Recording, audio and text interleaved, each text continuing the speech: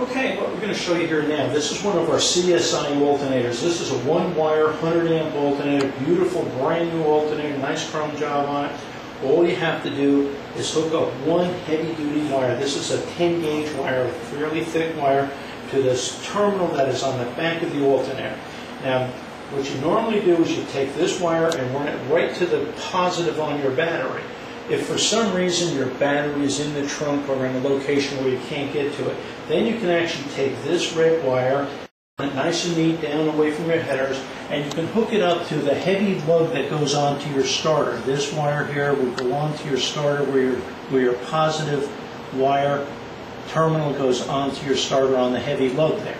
And that will take care of that. I usually like to run an extra ground from the side of the block to the frame of the vehicle. That keeps everything flowing beautifully on the wire harness.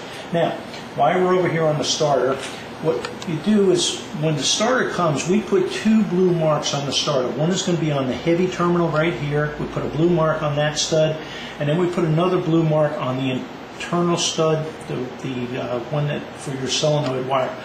What you do on this, on the heavy stud, you put your positive battery cable, and then there will be another wire that's already there that is another heavy wire, usually a red heavy wire, that goes inside and hooks up onto your fuse panel. That powers all the power going to the inside of the vehicle.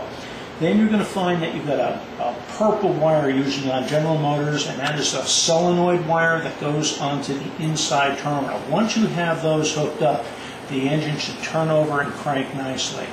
So that basically takes care of it. Just keep everything away from the hot exhaust and you shouldn't have any problem at all with that.